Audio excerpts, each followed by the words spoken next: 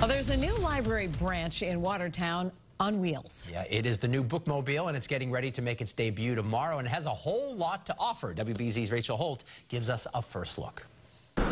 Its nickname is a speed reader, and it's ready to roll out to the public.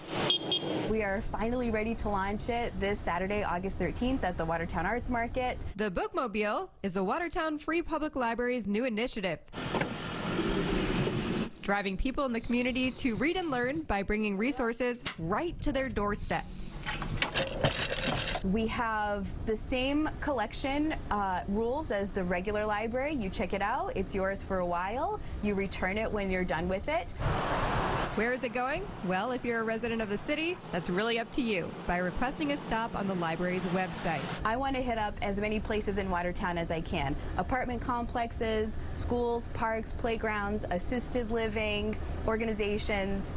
We'll go. We want to make sure that everyone gets a chance to connect with us, and sometimes that means we have to go to them instead of expecting them to come to us. I think the library is one of the strongest, most important things that we can give to our community, and I love the fact that with the bookmobile, everybody in the community will have access to the library. The speed reader has it all: brand new books, DVDs, audiobooks, free public Wi-Fi, and my favorite part, a PA system to let everyone know the bookmobile has arrived. We have an awning for shade so that it's a hot day, you can still come out and enjoy yourself. I have folding chairs and yoga mats so you can sit and hang out. We've got kids books, adult books, large print, audio, you name it. There's a lot of people that just don't know that the library has digital resources, ebooks and audiobooks, that we have movie screenings, that we do all these things for children.